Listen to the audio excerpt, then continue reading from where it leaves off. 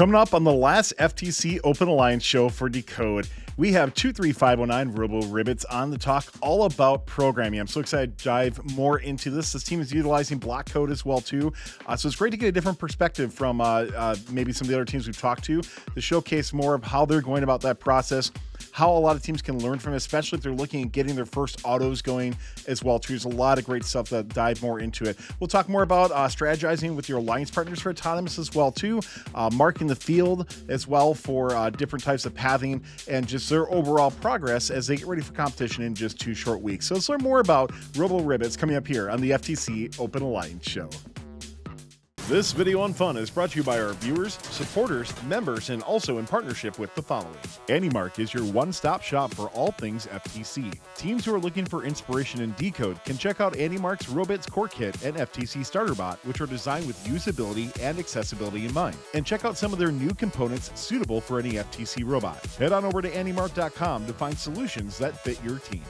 For over 100 years, Kettering University has offered a better education because from day one, that education has been built on hands-on, co-op learning. Kettering's impressive alumni network includes founders, presidents, CEOs, and frontrunners who have a reputation for transforming industries with their resolute leadership. Apply today at kettering.edu/first. Let's welcome on 23509 RoboRibbits coming in from Georgia with so many awesome things to talk about, ranging from different things in autonomous. We're going to be looking at the field a bit more and how they're utilizing things, and then talking about some different pathing as well too. So a lot of great things to jump into. So welcome students. Why don't you introduce yourselves? Let us know what you do in the team, and let's hop right in to check out some of your progress. Hi, I'm Anna, the social media captain. Hi, I'm Peyton, the team captain. Hi, I'm Benny, and I do programming. So, most teams, if you're a rookie team, or even a regular team, you will end up starting in the smaller box, or sometimes even the bigger one. But if you're starting in the smaller box, you are going to probably want to drive forward. And whenever you do that, you get a ranking point, which will end up helping you through with your team and being a better alliance partner. If you're starting in the larger box, you will want to drive forward, and that will give you another ranking point. But also, if you're starting right in that box, you could shoot. But sometimes you're the weaker or the stronger alliance partner. If you're the weaker one, you might want to wait a few minutes and then shoot after the other team, and then you can drive out of the box and still get that ranking point. And if you're in the smaller box, you can leave that box and you can stay in the box, shoot, and then drive out of the box and get another ranking point. But if you are super strong and you're doing great, maybe you've already shot your stuff and you are turning to the side and you're going to be collecting balls and then heading out of that box and parking. Or you might be doing the same thing and heading to the human player area. So you could do that.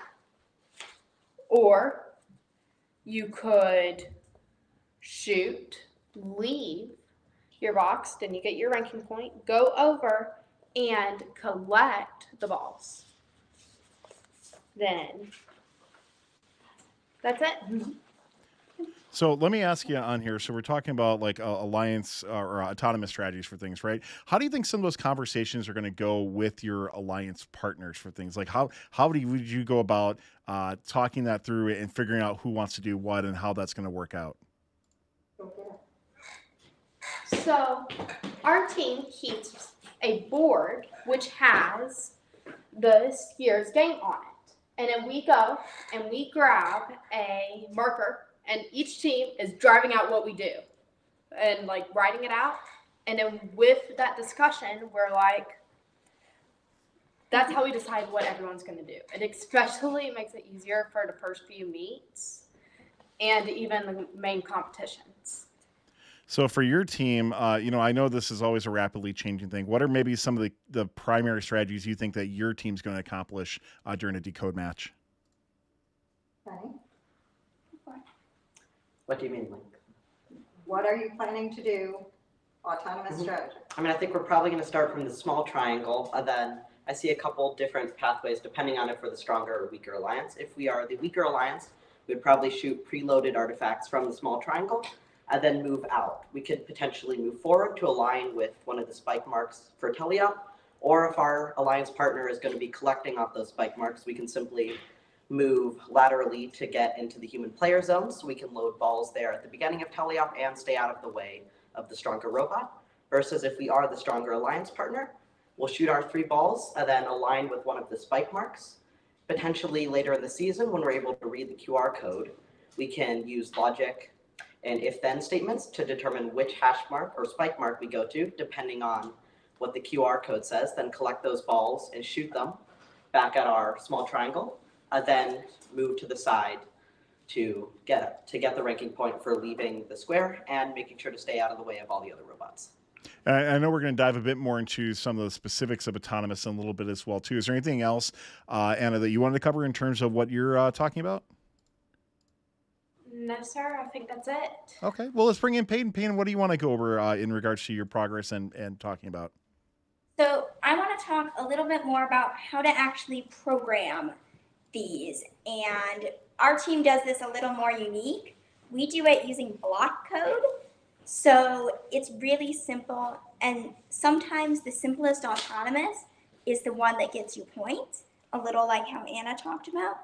So here on screen, you can see I've got a couple different blocks of code, and pretty much I'm just reversing the motors I need to get everything going the right direction. And then I'm gonna start my shooter, because in this case it would be for one that shoots balls in and then drives out. And then once I've done that, I can just drive out of the square. Can we show? Yep. Let me show.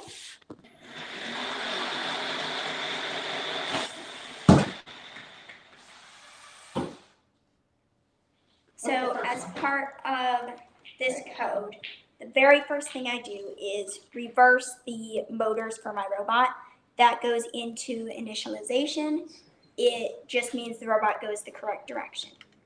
Then after that, into the if else, I'm going to basically start my shooter, right? I want to turn on power to my shooter and transfer wheels, whatever's getting it in there.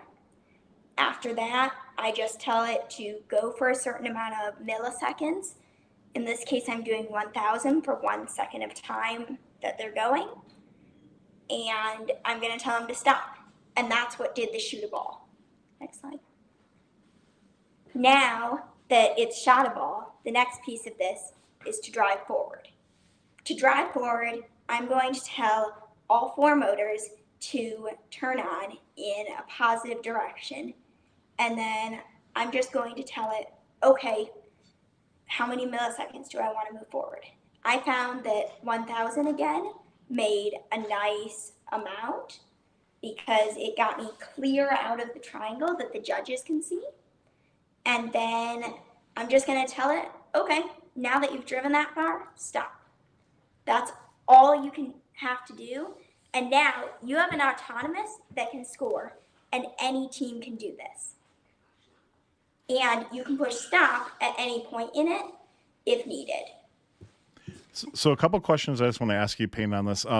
How has your tuning process gone for this? Are you finding you're just making slight adjustments to the blocks? Have you had to completely rewrite things before? Can you just walk me through a little bit on kind of how your process has been actually doing the block code? So for the code, we actually have had to find that some of our motors go at different speeds. So we have to add multipliers into how fast they're going to make it so the robot will drive straight instead of starting to angle. Otherwise, we've also, whenever we get to our competition, we like to put it on a practice field or the real field when we get a chance and actually try it and tweak it to be what you need, because sometimes 1,000 forward is only 900 forward on another field. So this process that you've gone through so far, is this something that, based on what you've experienced and gone through, would you recommend other teams try this out, or is this meant for a certain type of team in your opinion? Who is this? Who do you think this type of code would be best for to implement for their team? So this type of code would be best for a younger rookie team, and it might also be best for a team who just needs an auto. Sometimes build takes forever, and you're a couple days before a competition and you still want something. So I could see it being used in many ways. The other part of this is that it then could go into a more accurate drive-by-inch program that allows you to drive a certain distance instead of a certain amount of time, or into a trajectory program to basically go to any point on the field.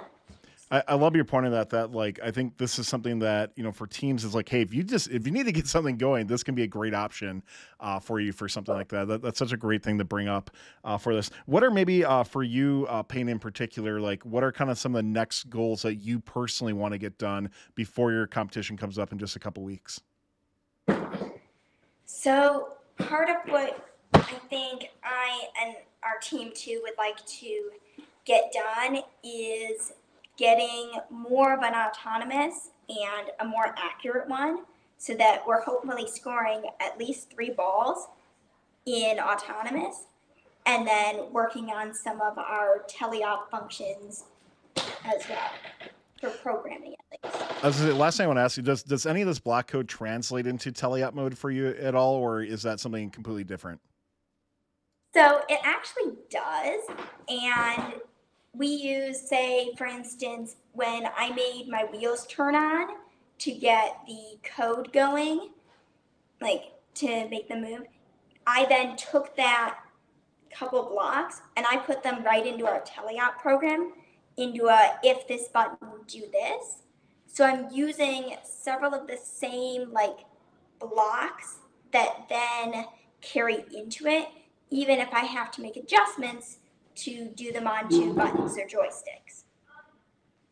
Anything else that you want to cover, all Payne, or should we move it over to Benny and talk? Sure. So for more advanced teams that are using coordinate trajectory programs like Roadrunner or Petropathing, one approach we found super helpful is to mark the field with tape marks here. So for our current autonomous, our robot is starting on this tape mark, which represents where the center of our robot is. Go down on your knees. What? Go down on the field on your knees. There you go. So then we know that we can set the robot here if our center is about where that tape mark is, which helps us to get some rough points for planning out our autonomous. So we start here, and then we turn, which is marked by these arrows. So we know that the robot is facing this way. So we know approximately the orientation we want to shoot. And then after that, we're driving here, where we can turn and align with the hash mark. And we have the number. This is 0, our start, and then 1, 2, etc. So we know what order they're going in. So then this aligns with the first spike mark where we can collect, and then we'll return to this spot and shoot. And then if there's extra time, we can move here to align with further spike marks, or later when we're reading the QR code, we have these 3 marks, which could represent part of our loop or if-then statement. Based on our QR code, we can go to one of these 3 positions, depending on which spike mark of balls we need to collect, then return over here to this tape mark and shoot. And then, of course, leave the starting area after we shot. So if looking at doing stuff like this, there's a few different, I think, really it doesn't matter if you're doing block code or if you're doing, other types of pathing options for things, right? Like any teams can utilize something like this. But for you in particular on your team, what are maybe some things that you've learned by going through this process so far that are like, hey, I'm either going to improve upon, or just things that maybe you didn't experience before? One thing we noticed was that the odometry pods, it's very important to make sure they don't get hit or bumped or jostled, because very small differences in those add up very, very quickly over the course of an autonomous period. And those errors can exacerbate. So it's really important to make sure they have good contact with the field and they're in a place where they're not going to get hit and their wires are secure, because that definitely has caused problems with us. If the wires get unplugged or if the pod gets jostled, in terms of having accurate position data, especially for the later steps of our program. Are you looking at doing anything to compensate for drift at all in odometry? Like either utilizing the QR codes on the field or even like PID or anything else like that you might be able to implement? I mean, the main thing we've done so far is we've looked at setting KP functions, or if we know that the robot is going to overshoot by, let's say it will always go by about 5 inches past what we tell it to in the Y, then we can set that as a KP value so that we can account for that overshoot over the course of the program. Anything else for your team that you want to talk about and things that you either learned or advice for other teams or anything like that before we wrap up? I think a piece of advice to other teams is you can always try it even if it doesn't work out. Have an auto, doesn't matter how good your auto is, right? And don't be afraid to use blocks. It's better to have that than anything. That's what you guys say all the time. So share something like that as well. And we have a saying that we've used a lot of things of fail fast, fail hard, right? In things, it's okay to fail and learn from things as well too, because that's how you get better, right? People become complacent quite easily for things. So I'm glad to hear that you're continuing your progress to go through, learning from it as well too, and we can't wait to see, of course, how your competition ends up coming up in just a couple short weeks as well too. So RoboRibbits, thank you so much for taking the time. Tell us about these updates. It's great to talk about programming too. We don't get to always dive into that as much here on the Open Alliance show. So we really appreciate that. And we wish you the best of luck in your competition in just a couple short weeks. Thanks a lot. Thank you. Thank you. Thanks for watching. Don't forget to like, subscribe, and click the bell to stay up to date on future fun videos. For over 100 years, Kettering University has offered a better education because from day one, that education has been built on hands-on, co-op learning. Kettering's impressive alumni network includes founders, presidents, CEOs, and frontrunners who have a reputation for transforming industries with their resolute leadership. Apply today at kettering.edu/first. AndyMark is your one-stop shop for all things FTC. Teams who are looking for inspiration in DECODE can check out AndyMark's RoBits Core Kit and FTC Starter Bot, which are designed with usability and accessibility in mind. And check out some of their new components suitable for any FTC robot. Head on over to andymark.com to find solutions that fit your team.